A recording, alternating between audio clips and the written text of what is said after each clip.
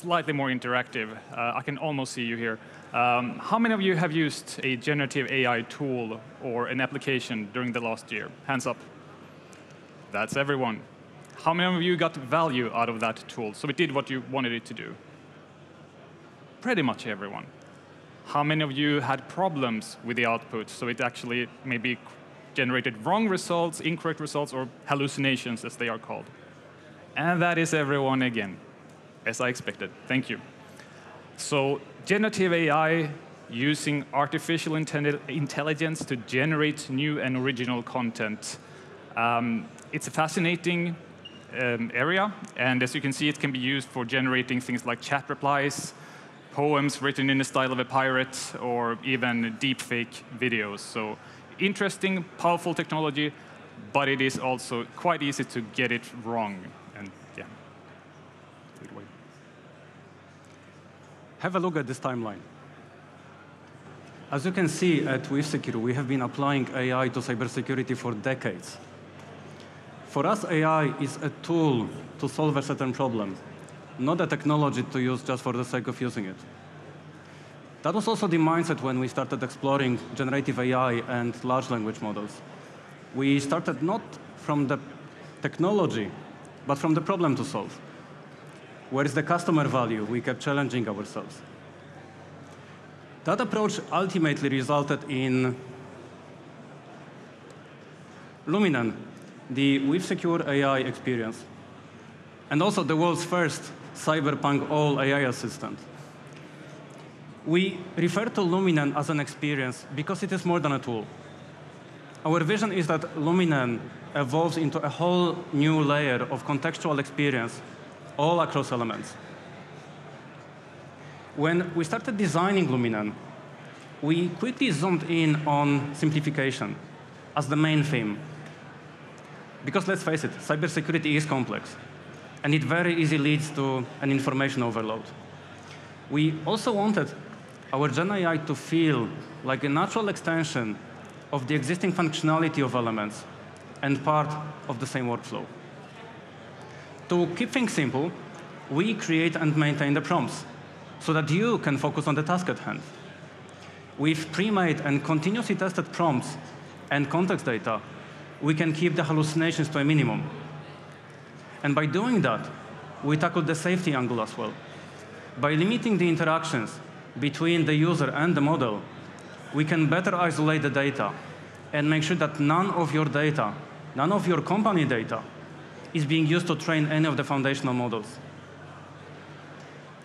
That method also eliminates the risk of leaking the data by the model from another company, either accidentally or intentionally through malicious prompt engineering. And lastly, sustainability is very important to us. When we started working on Gen AI, we put a lot of effort to make sure that we use it in a resource-efficient way. To be more specific, most of the computation happens outside of the model, working for the context data.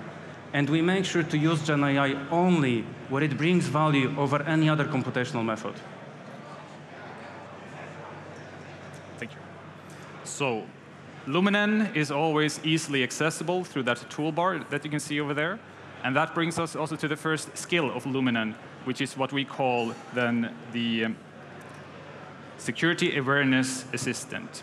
So this is where we summarize the activity inside an organization during the last 7 days and generate a situational awareness report. That report consists of the main findings that we found, along with some recommended actions that you can take to combat these issues, as well as an executive summary at the end. As you can see, there are also some links there in the report that I'll get back to shortly. This report is based on the element's security events, so instead of having to go through potentially hundreds of events one by one, you can just create this report to get an idea of where you should start looking first and then address the issues. The links, as you can see, you can have a link to a device. So if you click that device, it will zoom in on the security events for that particular device. And also, this report can be generated in the language that you have specified in the Element Security Center. So if you have the portal using, for example, Italian or Japanese, this report will also be in Italian or Japanese. As you can see in that screenshot there is a incident ID. In this case, the first finding is a, let's see what it says. It's a severe lateral movement incident. So that is indeed something severe. So if you click that ID, it brings us to the next part of Luminen, which is the incident assistant. So this is where we explain and summarize so-called broad context detections. They are created by our XDR offerings. And they can be also quite complex because they consist of many different detections bundled into one. And it can be hard to get an overview easily. So by clicking that button there, creating a summary, you will get a human understandable explanation of what actually happened inside that incident. There will be an executive summary, and at the end, there will also be a timeline of the main events that were involved in creating this incident. And same thing here. If you use the Security Center in a different language, you will have this report in your language as well. So as we saw from here, these screenshots, a typical use case might be that you first log in, you create a the executive summary of the overall activity in your organization. That's one click. You zoom in on an incident by clicking a second link, and then you generate an explanation of that incident with a third click. 3 clicks, less than a minute to do all of that. That is quite impressive. How do you then get access to this owl called Luminen? We're in pilot mode already now, so you can scan that QR code. You will get to a form where you can fill in your details, and we will then shortly send you instructions on how to enable it. You can enable it straight away already today. As soon as Leszek gets off the stage, he will happily send you the information. I can maybe leave this open here for a little while, or you can actually just visit us in the booth and you can scan the QR code from there. So is that it then for Luminen? Obviously not. As Leszek said, we'd like to think of this as more of an experience. It's not a tool, it's not a feature, and there are plenty of areas that we can go next. We have been thinking, we've gotten a lot of feedback also about, for example, threat intelligence that Tim just talked about. That's a natural area where we want to expand. So instead of just saying that we blocked a particular website or we blocked a particular threat or an object, we can tell you more about the object itself. Why did we block it? Where have we seen this object before, etc. So that's clearly one area.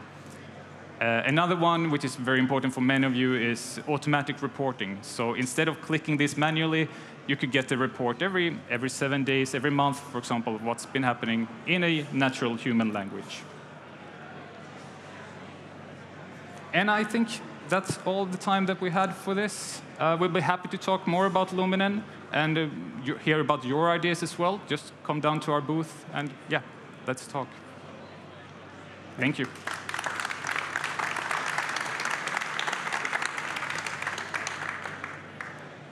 Thank you. Thank you. Thank you for the exciting introduction. And as mentioned, please visit the booth and ask questions. Also nice to see the egg in the maze and check it out. It's really fun. And then we move forward to the next speaker. That's Donato Capitella, Principal Security Consultant. And he maybe answers the question, should you trust ChatGPT with your browser? Please welcome him to the stage.